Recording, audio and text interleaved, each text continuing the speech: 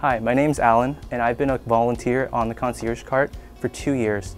And my favorite thing about volunteering on the Concierge Cart is the patient interactions I have and the connections I make with each patient, and showing each person the care that they need and show that all their needs are being met.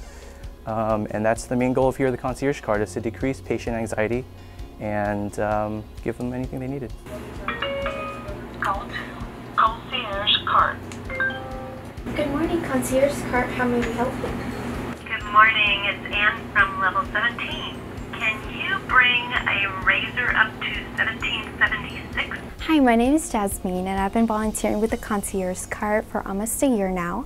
And one of my favorite things about the Concierge Cart is I get to provide basic necessities for the patients who are from out of state or that are not local from the area. And in addition to that, we also get to help out the nurses so they don't have to stop their job and run around and provide something as little as a toothbrush for the patient. And we do all that for them, and with that we get to interact with the patients. And not only that, being a full-time student and having a part-time job, I can make volunteering a priority on my schedule here at Virginia Mason.